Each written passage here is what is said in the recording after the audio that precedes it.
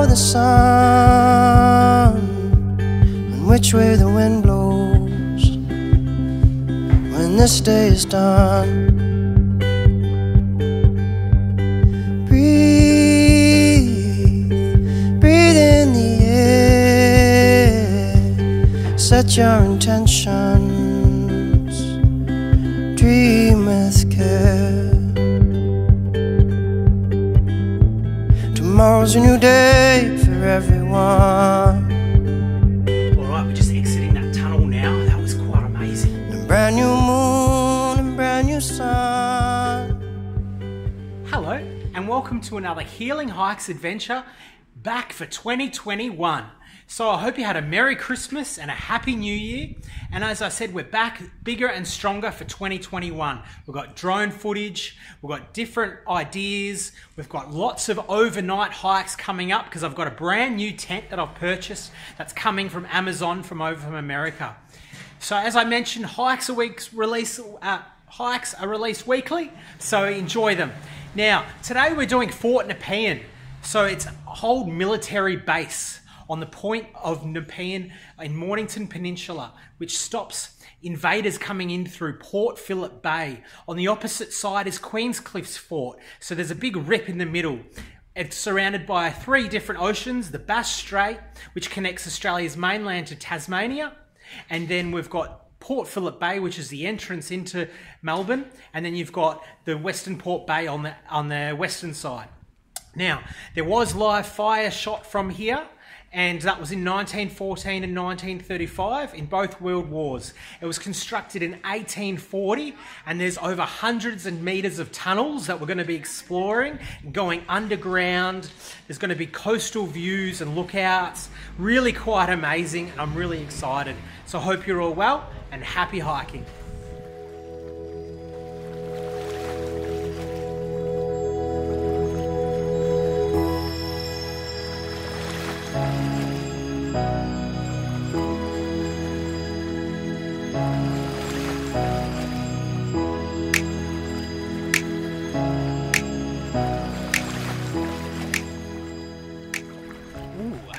This is cool. I'm going into a little tunnel. I hope you can see that. Let's see where this goes. This is tunnel unexplored. I didn't know about this one. Same with the other one we found earlier. Okay. It's like a little room in there.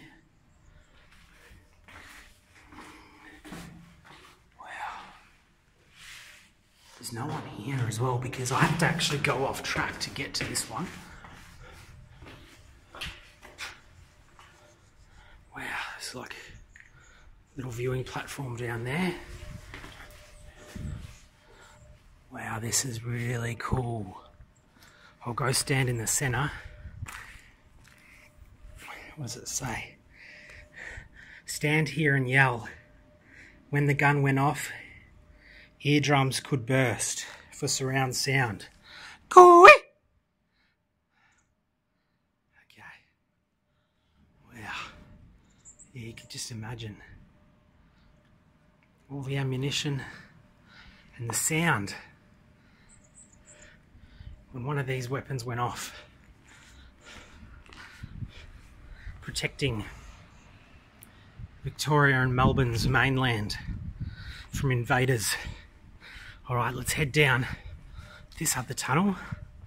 Wow, this is cool. And that was to the walk of the deck. It must be a mirrored to the other side, a lamp passage. So this must go down deep into the earth and then pass light down to the bottom. Another one, equipment magazine. Never got my head around how they call ammunition and ammunition storage magazines, and then New Idea and Women's Weekly, women magazines. Okay.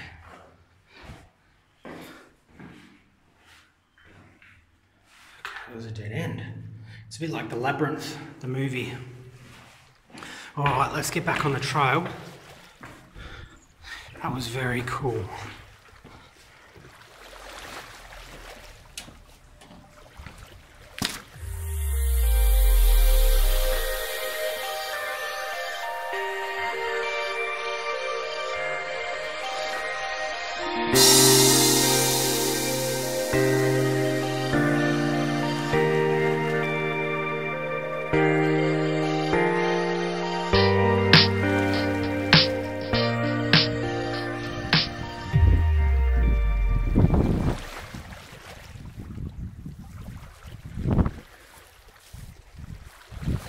So a lot of the beaches down here are no access.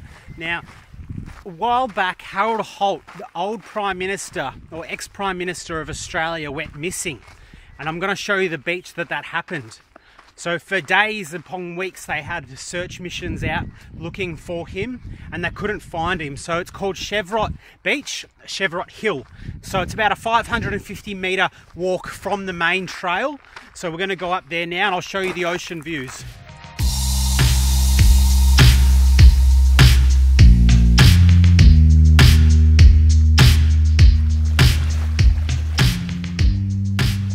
I forgot to mention earlier, I might have mentioned it, that this is just a grade 3 hike or walk, so it is great for family and friends. And it is because of the well-formed trails and even this handrail. Now there were some spots back earlier on the range track that were actually full of sand, so you've got to be really careful when you're walking there. Oh, alright, so we've got an old lookout, sort of gunner's little observation point. It's like a bunker here. So I'll give you the close-up look in here.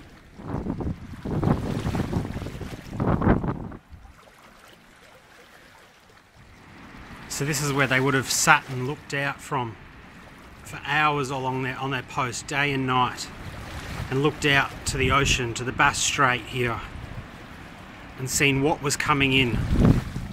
Just waiting and anticipating for that final or first shot.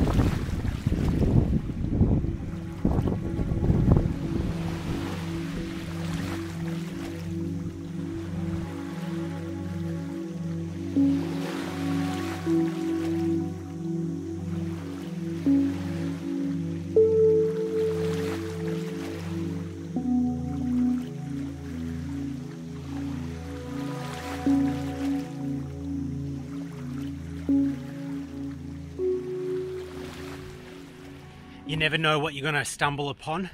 Here's this awesome little tunnel. Let's get down into it and I'll show you. Oh, you can just imagine thousands of men all hiding under here as the war is going on up above. These tunnels, they go for hundreds upon hundreds of meters. There's even one tunnel that goes all the way out to an island in the middle of the bay. Some magazine ammunition storage to South Channel Fort. Quite amazing. How awesome was that? That was so cool and so freaky. You just pop out in the middle of nowhere.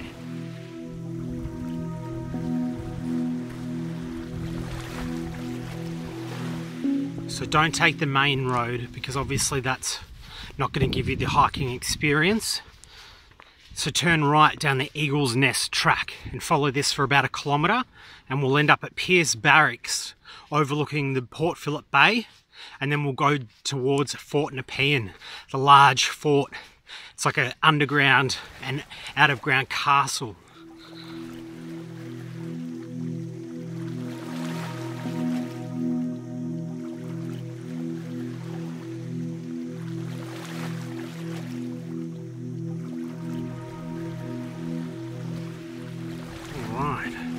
So it's probably about 15 metres long, and as you can see there's little rooms coming off to each side. So this could have just been like a little storage room in here. It looks like a place where you might sign and check in for some ammunition. It's going to be beautiful views up here, I can just tell. And then Here's another little room. There's another sort of sign-in, check-in place. It's probably about 5 by 5 metres.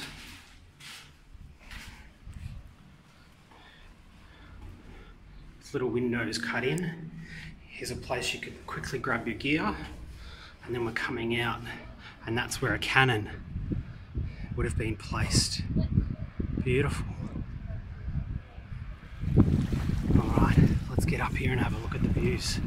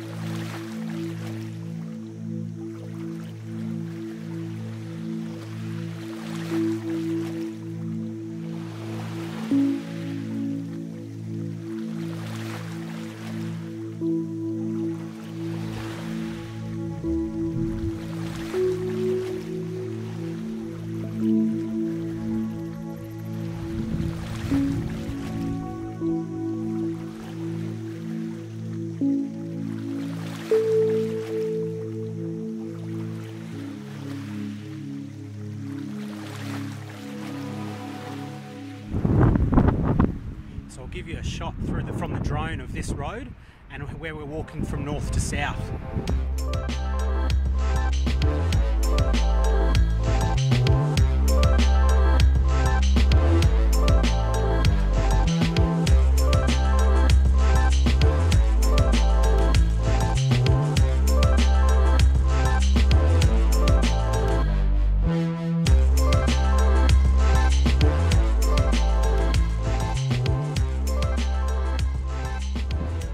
So here's our first fort that goes underground, so you can imagine like roll carts carrying stuff. So there's going to be a lot of these. Alright, so we're coming up, and here we have on the left some storage units, so let's go have a look. So there's really nothing interesting in there. It's probably a 2 by 2 metre. There's some stairs to get up and down. Buried forts, it says here. Alright, let's enter. So this is a 5-6 metre room. Quite large in here. Could have been a registry. We go into here and there's another storage room. These holes in the wall, I imagine, would have had lanterns or lights in them. And there's some shelving on the walls there. I'm going to go down one of these tunnels here.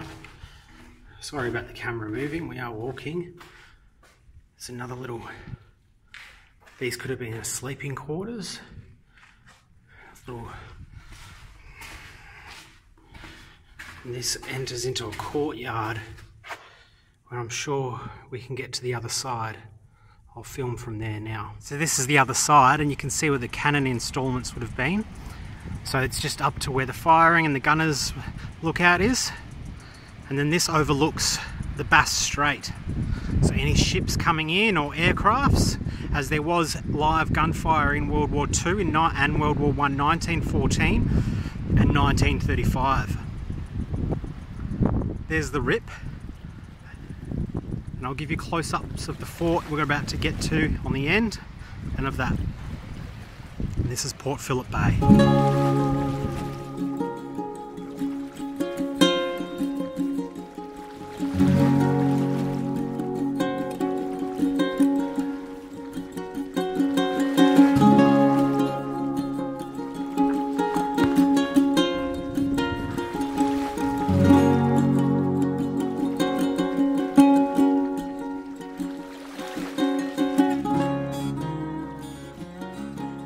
Alright, let's enter the first tunnels.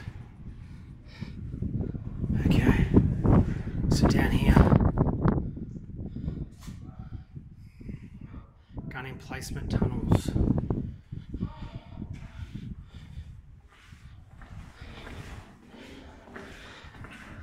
So it's about 50 metres long. can imagine all storage of ammunition there. Lights would have been here.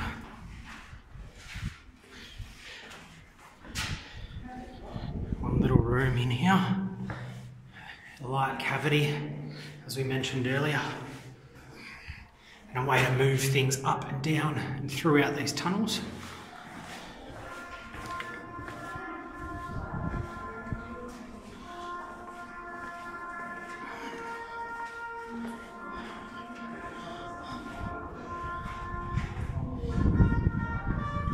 Bomb-proof room and observation. Alright, let's go have a look in here. Hello, how you going? It's a bomb-proof room.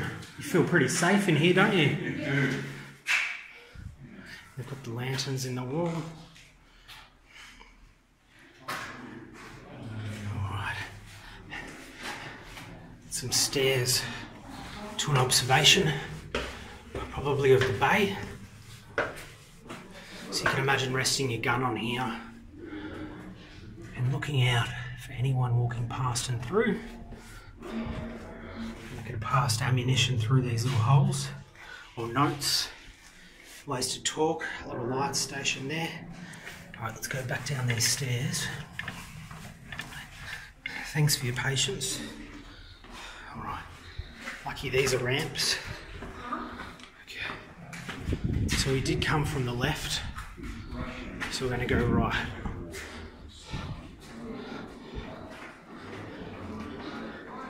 Alright, so that looks like a way out there, and this looks like we go deeper into the ground. So let's go down here. Some more ammunition, light storage.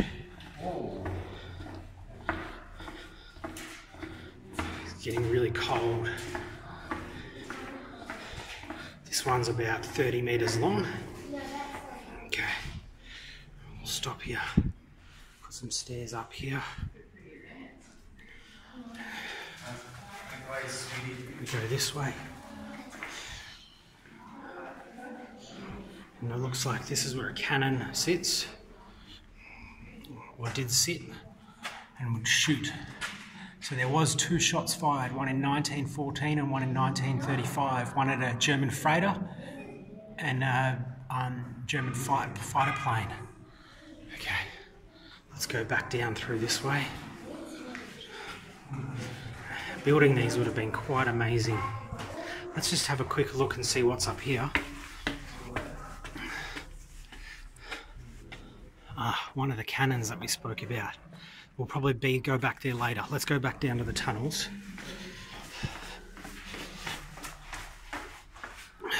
Snakes in area.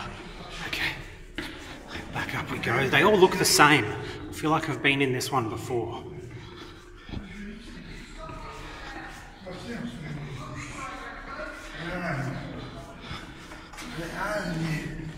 Okay, let's go right here. Lots of little wells down to the bottom here. So there's obviously different layers and levels. You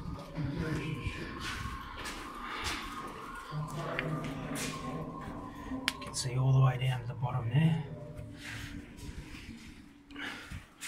All right.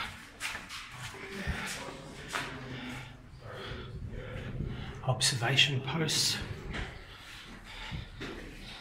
All right. Let's go left. Lots of little storage spots. Cartridge lift. You can hear footsteps of people. It's quite eerie. Okay. This is all overgrown here. All right. Let's get out of these tunnels and I'll show you some of the areas just around the tunnel and above ground. How cool was that? Thanks for coming through the walkthrough. I've never done a real walkthrough like that. Alright, so we're just going to weave our ways out of here now and back onto the trail.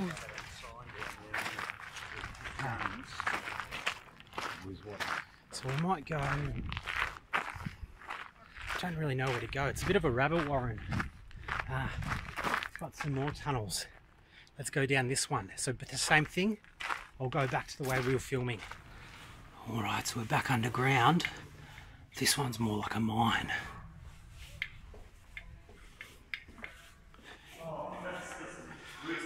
This is very cool. Go down that way. If anyone ever played Metal Gear Solid on PlayStation 1, this is what it reminds me of, walking through the Hitler bunkers, the Nazi bunkers. And that's a dead end.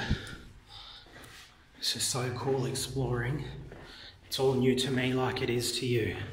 So we came in that way. Let's go down here.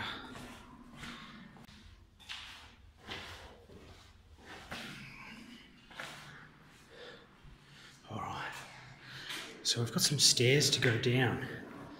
Let's keep being adventurous. Let's go down. I'm sure we're going to have to come back up. I don't know where this is going though. So yeah, this was all built in 1840, like the quarantine station, and so they would have lifted stuff up from there. And it was used not only as a settlement, but as also a hospital for quarantine for people coming in and out of Melbourne, Victoria through the boats, big ships.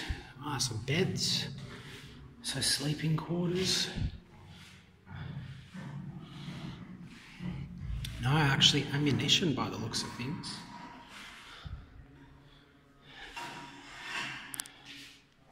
You pass it through there, as you can see this gentleman's doing.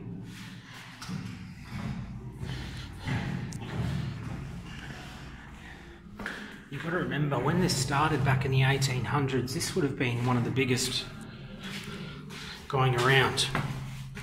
No electricity in the 1800s. Very minimal support, and the building conditions, and just to be able to do this underground into big rock and sand is really quite amazing. Okay, so we're back on the other touring route now.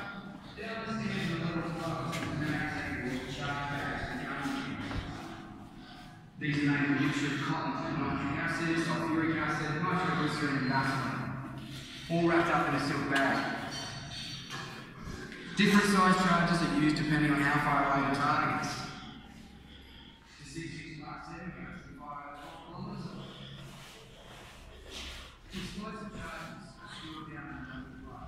This is so much fun exploring, so I definitely recommend coming to Fort Nepean and doing some adventuring and some history, even if it's with your school. Alright, so it looks like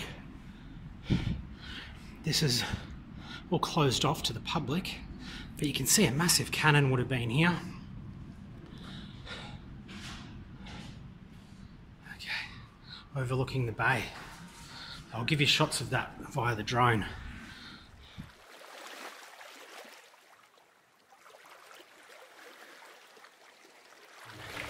This way.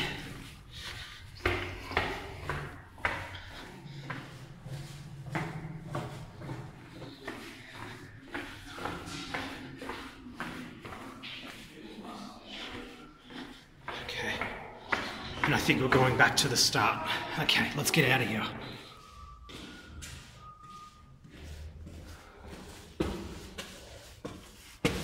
All right, how cool is exploring these tunnels?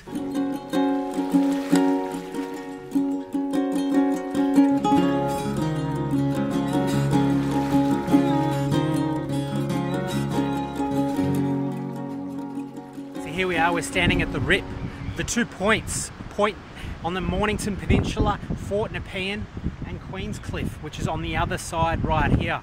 This is where the big cargo ships come in, bringing all shipments into Melbourne, Victoria, and they go into Port Melbourne up north of the Port Phillip Bay. Absolutely breathtaking. And just down here are some really cool rock pools.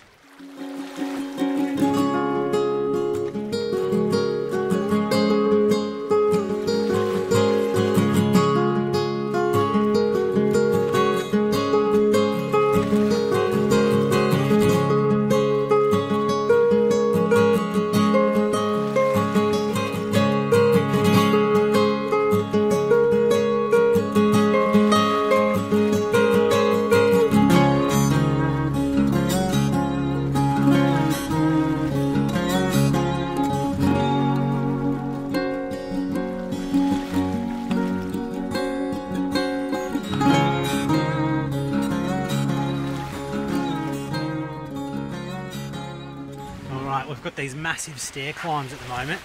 And these are about 50 metres high, I reckon. Imagine doing it with all your armour and all your gear and all your stuff you got to carry. They didn't have escalators back then, or elevators, that's for sure.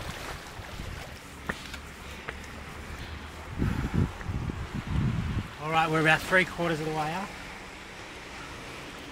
Beautiful view. Alright, we made it to the top. Pretty good time as well. Only about 20 seconds.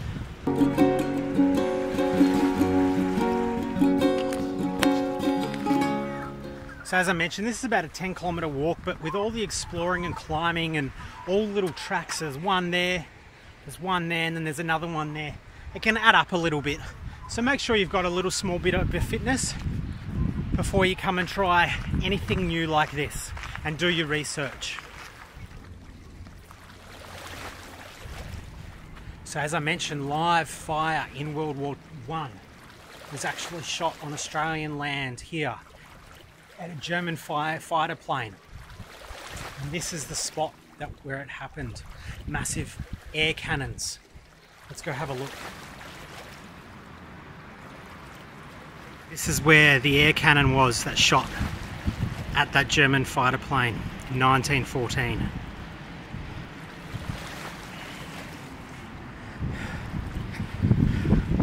And this is the view.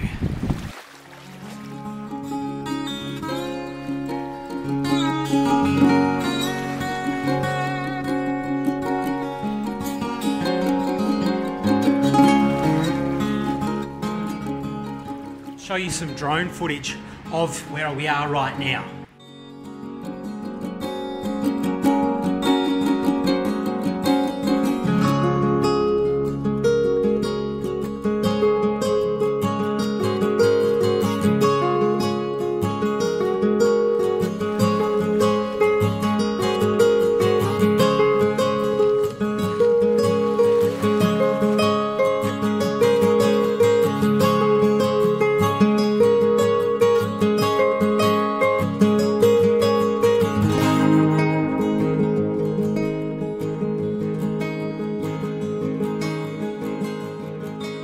As we explore these tunnels, what we're going to do is we're going to walk 2 kilometres or 3 kilometres along the ridge line all the way to the quarantine station. Now that back in the 1800s, obviously there was a lot of diseases and viruses. So let's get through this tunnel, go to the quarantine station and check out some of these coastal views.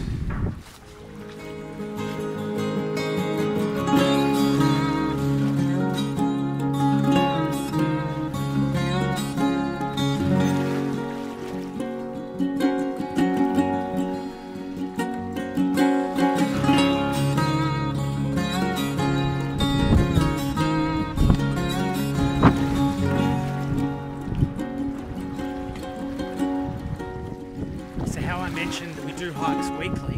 One of the ones that I'm really excited about is the Hamilton Island one. So we're going up to the Great Barrier Reef and we're going up to the Whitsundays where there's Hamilton Island, and we're going to do some hikes on the island and around the Great Barrier Reef region. So yeah, stay tuned for that one. I'm not going to tell you when it's coming up, but it will be coming up shortly.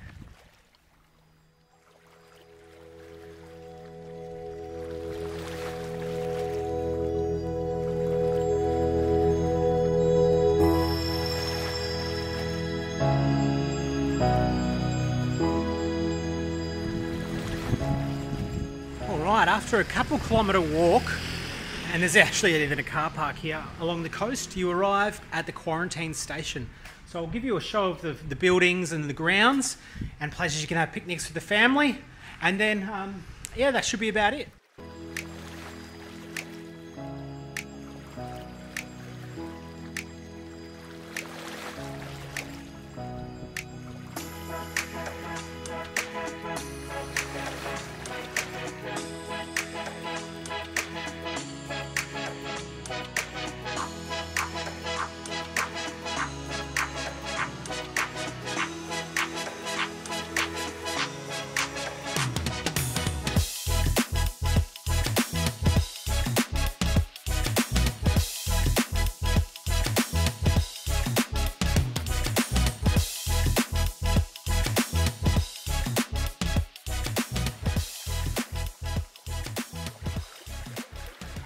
as well as having the large picnic areas and lots of stuff to do, there's also an information centre, a coffee area, and a place that you can just come and eat. There's also a market, I believe, here once a month, but due to COVID, which is happening in 2021, that's not happening, the market. But yeah, lots to do and lots to learn and see.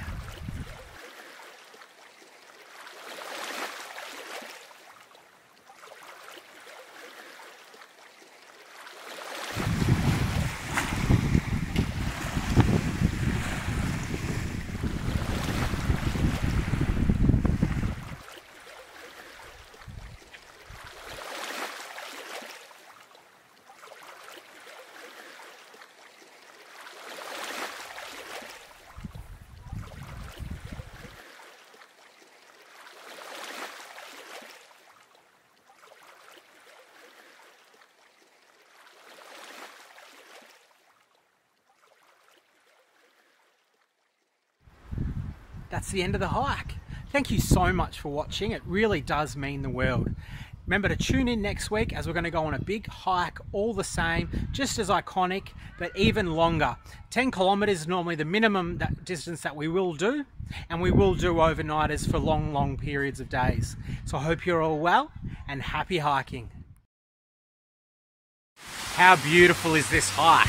It literally has so much diverse flora and fauna.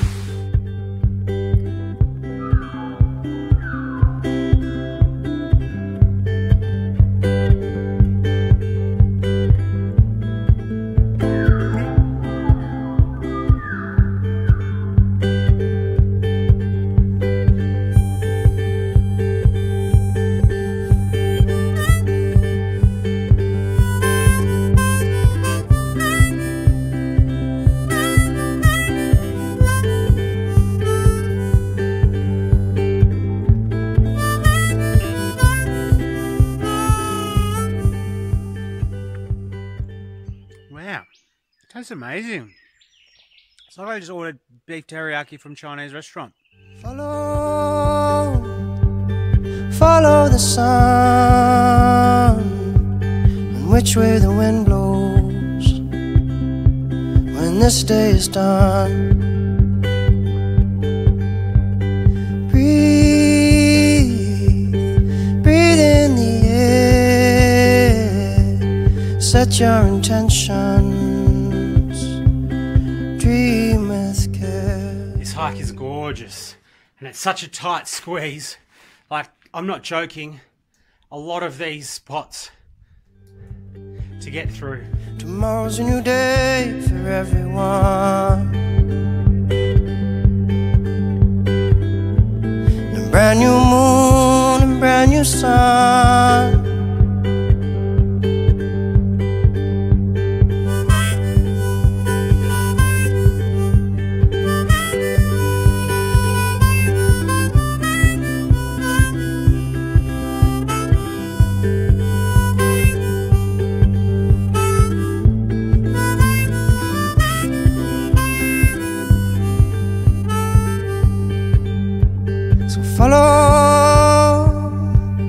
Follow the sun, the direction of the birds, the direction of love.